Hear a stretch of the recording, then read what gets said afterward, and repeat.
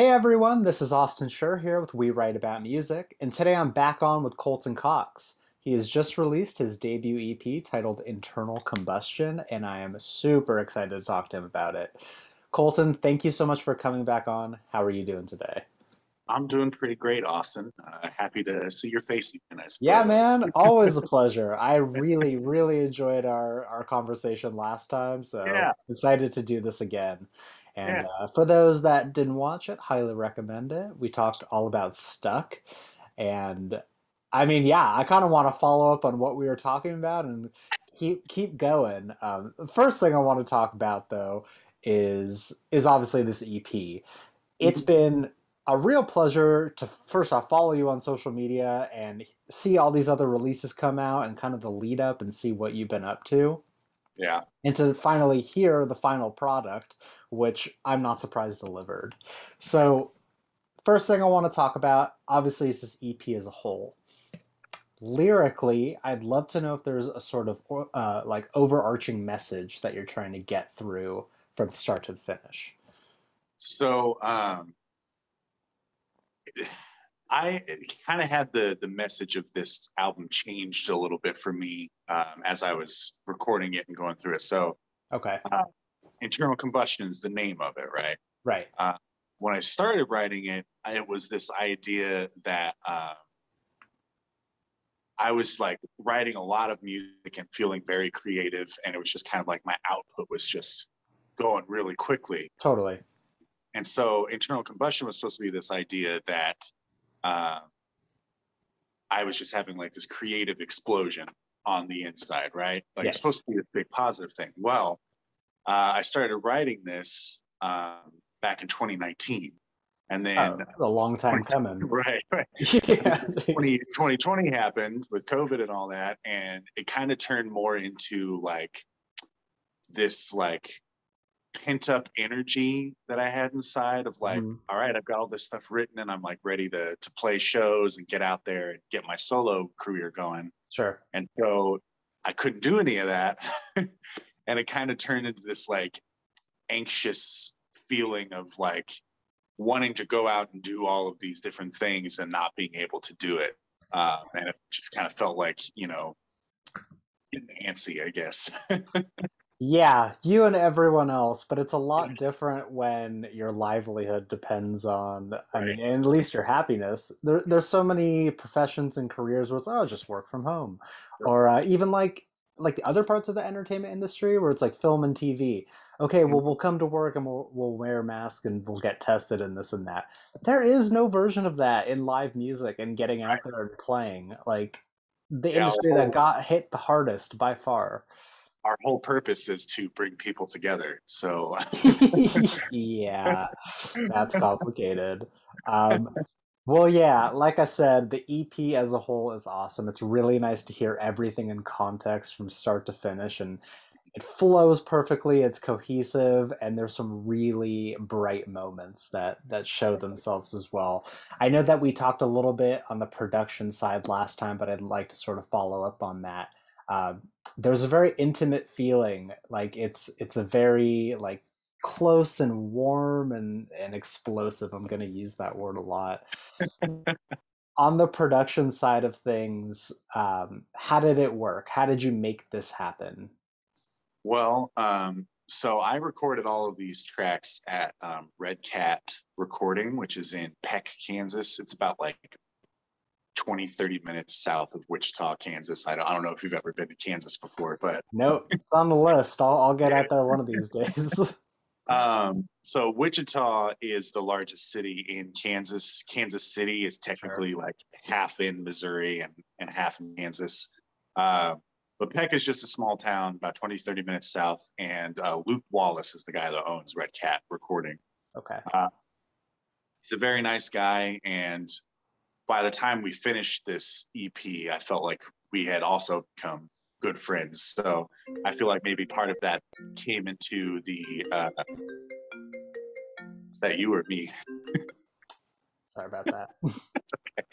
um, I we've become good friends, and I felt like he really had a great idea of what I was going for sound wise. Sure. and he's just got a good ear. As far as actually recording it, um, Stuck and Rubber Band Girl, I kind of called in like guest stars, you might say, to play on those tracks. Sure. They're I'm glad people. you brought that up because I want to hear all about it, but keep going on this thought. So those two tracks, I called in some people who play in the Wichita music scene, who are friends of mine, and also stellar musicians. Sure. Um, but they came and played on those tracks, and then the rest of them were done with my former band, Afro Jim. It was all the same members that I Got had. it. So really, that sense of intimacy and warmness or whatever, I think is probably just because we've been playing together for so long. It probably just came Yeah. through that way. But I mean, even in the sound, even in the way that it comes through and the way that everything was mixed. Yeah. Maybe it's just me.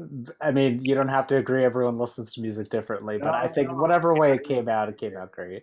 Yeah. I don't know. I feel like I definitely am a fan of warmer sounding music that has kind of a more emotional content to it. Yeah. So I wasn't exactly going directly for that like warm, intimate feeling, but I'm glad it came through that way because it kind of Totally. goes with the lyrics. So Right.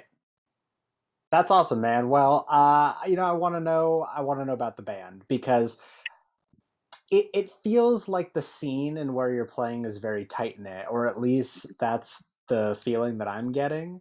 So, is it not just the people that you're playing with, but the whole community? Does the community support each other when it comes to music?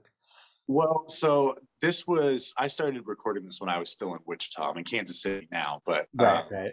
Wichita is a pretty tight knit group. I mean, obviously there are still different groups and cliques that people run Yeah. with, but um, Wichita is not like a huge music scene. It's kind of an up and coming one, Okay. um, even though it's been going on for years and years and years. Yeah. But I um, know exactly what you mean. It's never going to be LA. It's never going to be New right, York or right. whatever, but But yeah, I mean, all the people that I played with on the album are people who I have either played with directly, like yeah. people from my former band, or they're people that I've played a lot of shows with and spent a lot of time with, and they're just friends of mine. They're good friends of mine. Sure. So yeah, I mean, Wichita's music community is definitely, because it's smaller. I think you kind of have to be a little bit more tight knit, Totally. because I mean, who else is gonna push the shows that are coming out and go to It's the shows true. that are coming out other than other people in the music scene? So Exactly. No, no, you're totally right. You're totally right. yeah, And then I'd love for you to shout out the band members that helped you on these additional tracks because yeah. they deserve shout So the outs. main ones were my former bandmates. So I had guitarist Aaron Plummer. Hmm. He and I kind of exchanged a few solos on this one. So like the Rubber Band Girl solo is Aaron. That Yes. dude, he shreds. Yeah, I um, can tell that yeah, one stood out probably the most. But that's yeah. okay. Jeff Winningham played bass on a good deal of them, and then Hmm. Jake Edwards played drums. On Rubber Band Girl, that was Jerry Travis on drums, who plays in a Okay. band called High Plains Drifter. Nice. Uh, I like that name. yeah, That's a good name. and Aaron actually plays bass in that group too, so he's doing double duty. But so Jerry played drums.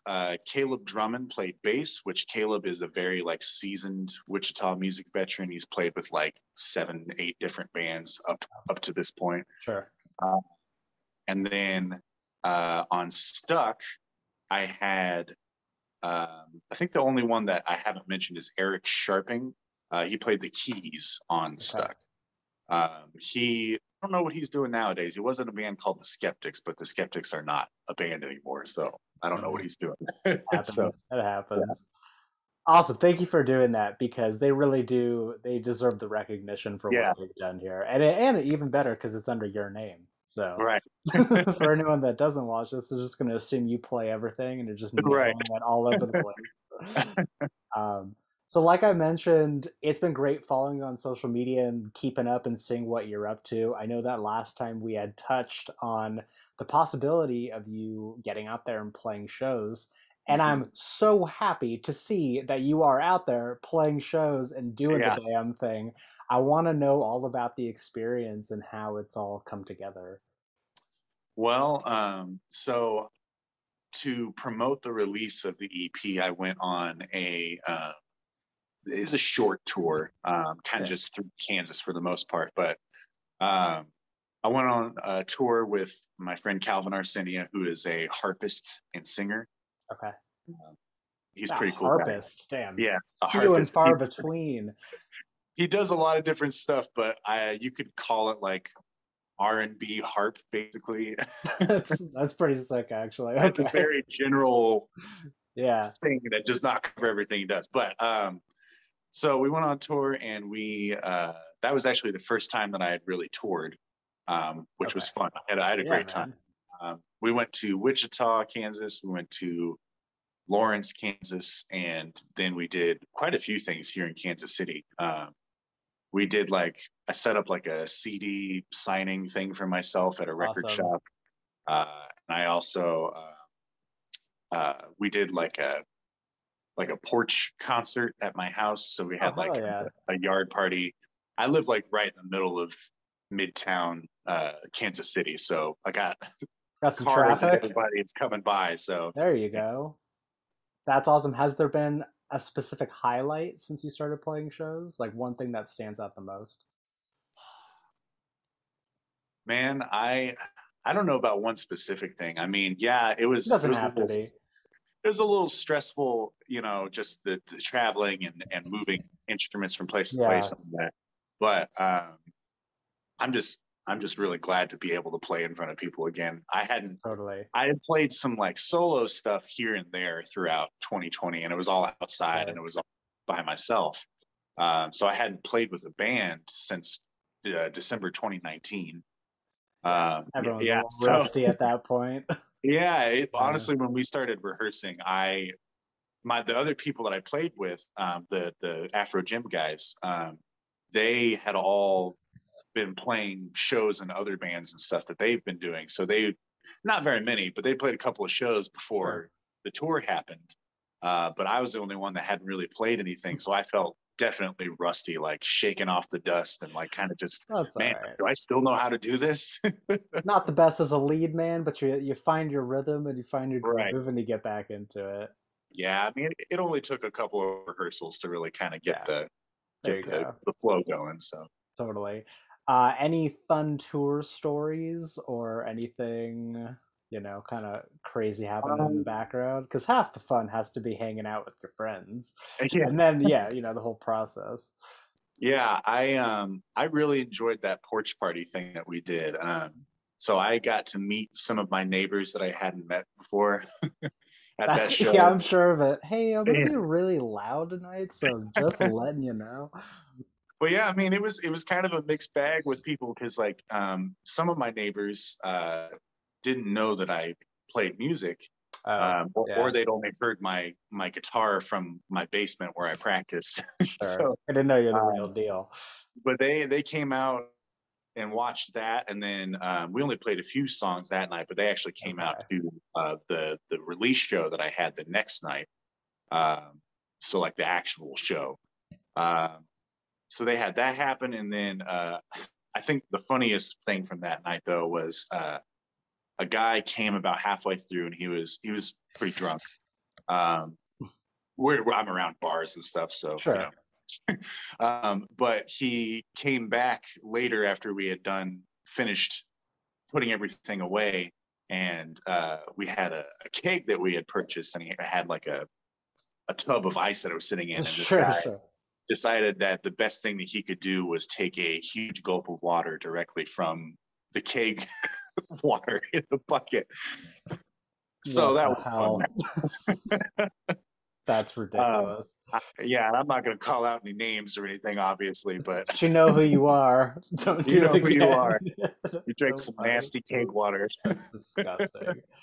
I also want to know what a set list is looking like from you because I know we have a mutual love for a lot of the same artists. I want to know, do you throw any covers in? Is it just you? How's it You know, looking? I throw more covers in when I play by myself than I do Hmm. with the band. This time we did not have any covers, Sure. uh, but I I will say that with this EP, what I originally had set out to record was a full length.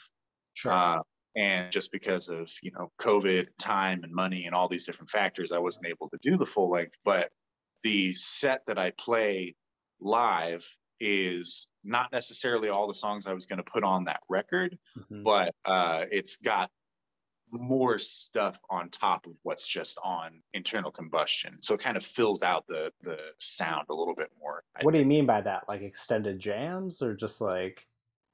More so just that instead of just having 5 songs, we play I think 10 or 11 songs Oh, in wow. that. Okay. Yeah, so I mean it's internal combustion is like half of what I do basically. Okay, cool. But hey, um man, at least you can get out there and play it and kind of perfect right, those yeah. songs. Yeah, I mean you got to start somewhere, and I mean Yeah. it's like a lot of people, a lot of the things that I play I've had written for years, Right. and some of it I've been able to record, some of it I haven't been able Yeah. to. So But also the feeling of getting out there and knowing that, I mean, we're not quite in December, but the fact that it's almost been 2 years of you recording this, and then mhm. getting on a stage, no matter how small, no matter how big, and actually doing it, like it has to be this super rewarding feeling that you can't replicate anywhere else. Yeah, I mean I spent months building the hype Yeah, to go out and yeah. do these shows. So But yeah, that's it been the was. hardest part for any independent artist is like just so many people that like saw so much momentum happening in the last 2 years. Again, doesn't matter how big you were, how small you were, and just like the air let out of the balloon Yeah, immediately. Bands that could have potentially blown up to stardom over the last 2 years who have had to delay records and delay everything. Like yeah. for so many people, it's starting fresh, and man, it's just like yeah, it's ridiculous. But like I said, I'm so happy that you're able to get out there and back on track. You're playing these shows. The EP is out, and everyone should listen to it. So Yeah, I mean I planned on releasing this record originally last year. yeah, And I kind of just realized, hey, you have no idea what you're doing. So you should take some time and kind of figure out yeah, how to promote yourself on a level bigger than just local. totally, totally. Um, Kind of brings me to my next thing here. I want to know, are you the type of person that is always working on the next thing? Like, are you always trying to like noodle around with the new ideas or sing into your notes app if an idea comes to you? Yes, I very much am. Okay. So I think sometime before you and I had the first interview, I was doing this thing um, called the 20 song game. Doesn't So sound familiar, it's but I this like it. crazy idea. It comes from a book called The Frustrated Songwriter's Handbook, which was not. Great. Yeah, I A mean, it lot was of not like a. frustrated songwriters out there, for sure. But the idea is that you have a 12-hour time block in which you're trying to write 20 songs in 12 hours, Wow. right? Now, it doesn't need to be a full, 3 to 5 minute long song. Sure. You're basically coming up with like fragments of songs. Um, but I did 2 of those that I live streamed the whole 12 hours I was writing. Oh, wow. Okay. Um, Okay. and while, of course, it wasn't like a huge audience or anything, people kind of filtered in and out throughout the day. Yeah. Uh, I ended up getting, I think, 30 song ideas out of doing those 2 things. Wow. And that's not, all the songwriting I do. Sure. That's just those specific things. But yeah, I mean, I'm always trying to write new things and change what I do and see how far I can stretch my capabilities, I guess. So Right. Well, I mean, you wrote 30 fragments of songs. Have you taken anything from those and expanded on them? I am kind of just now starting to expand some of them. Okay. Um, a big deal with what I've done in those that the writing sessions for those is I've started incorporating more like synths and Okay. digital instruments into my stuff, which I've never really done before. So I'm kind of like still in the experimental phase of doing some things like that. Okay. Uh, but I don't know. I mean, I really like the music that I make now, but I'm Sure. always looking to try and improve what I do or to add a different spin to it, you know? Yeah. Is there any idea for what you might want to follow up with? I mean, it sounds like you're going to experiment and whatever, you're always experimenting. But as far as like the Colton Cox sound, I feel that it's already sort of, I don't think all over the place is the Yeah, right word. Rather, there's a lot of different influence from song to yeah, song, but it still has you at the base of it. You know what I mean? yeah. I mean, that's one of my biggest idols is the Beatles. Sure. And what I've always appreciated about them is that they can do all these different sounds and still sound like the Beatles, you know? Right. And I think nowadays there's a tendency for artists to kind of lock into one sound and then do that for their whole record, which there Yeah. is absolutely nothing wrong with that. Yeah. I think for me, I just like to kind of keep you guessing a little bit more. Sure. Um, and it's also more of a challenge for me too, because I have to figure out how I can take all these wide, varied influences and still make it all sound like me, like it's one Exactly. cohesive idea, you know? Right. Right. I think definitely in the space of making an EP, that seems like a slightly easier task rather Yeah. than stretching it out to an album. But I mean, as always, I can't wait to see what you do next, whatever it may be, even if it's just a minor change in sound. Like, you're right, though. I think that's kind of like it's what shows what separates the good from the bad bands is having something that is so signature you, but being able to switch up the background. Could Yeah. come in the form of vocals, it could come in the form of instrumentation, but it's like that's the secret sauce that everyone's trying to figure out. So I guess we'll see. Yeah.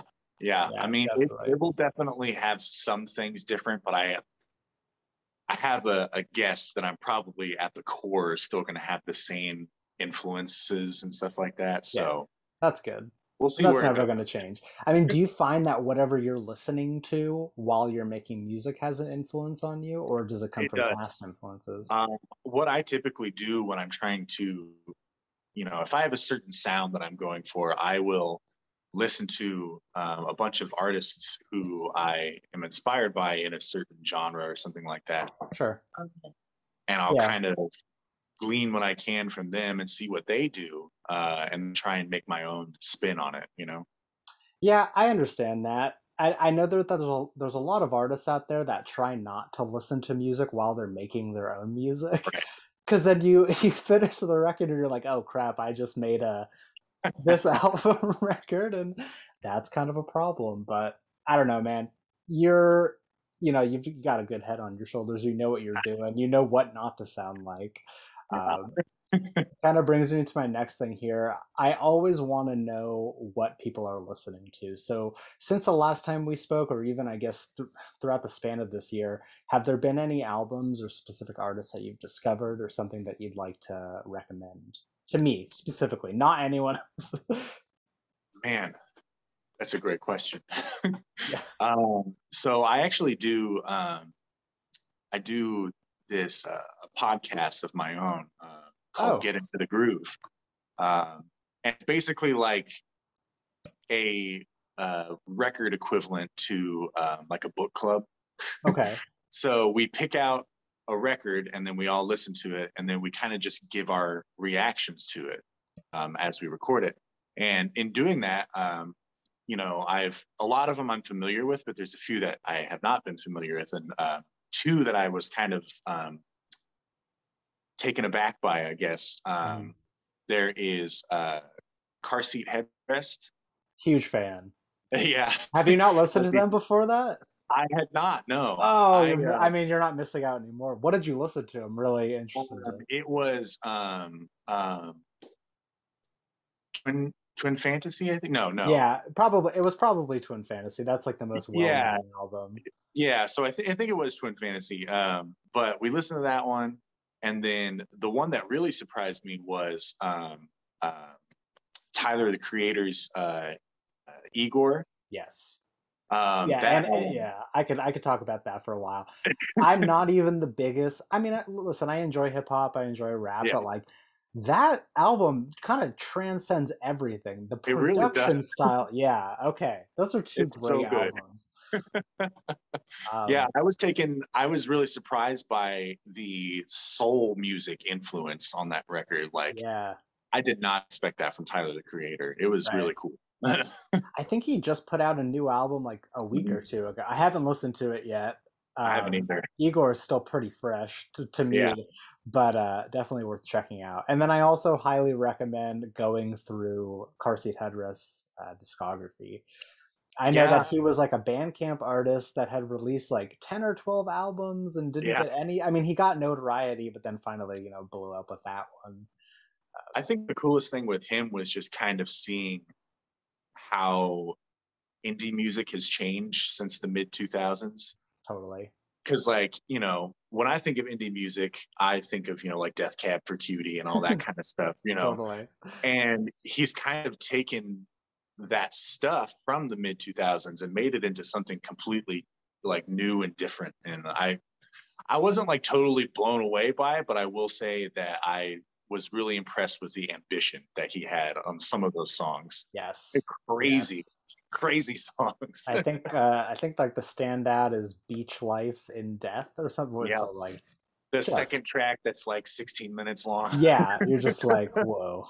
I've seen him live a couple times, and it's an interesting show. It's gotten better over the years, I will say, Yeah. but definitely some good stuff. Well, you continue to have amazing taste, which I'm not surprised about at all.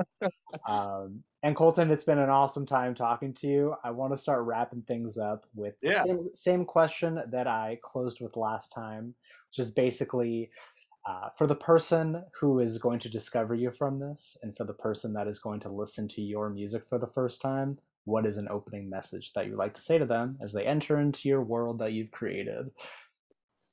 So, Internal Combustion, the album is pretty much all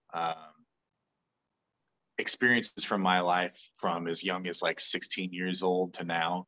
Yeah, So, if you listen to it, I just hope that you find something that you can connect with and that these songs that I've written can help bring the same kind of comfort or even like cathartic release that it brought to me when I was writing them. Uh, so yeah, I really hope it just connects with people and that they get something out of it. I have a strong feeling that it will. Yeah. I seriously love it, and I listened to it on release day before any of this was planned. So I just thank you for making great music. I think that any lover of rock and roll under any subgenre is going to find something redeeming in it. It really does kind of transcend genre on its own. Every song is different, but very much you. And again, for everyone, Internal Combustion, it is out. It's a short EP, so listen to it multiple times. Colton, thank you so much again for your time and for making this happen. I really look forward to speaking soon, and I hope you have a great rest of your day. You too, Austin. It's always nice to hear from you, man. Yeah, man, take care, and we'll talk soon. Have a good one. Bye bye, you too.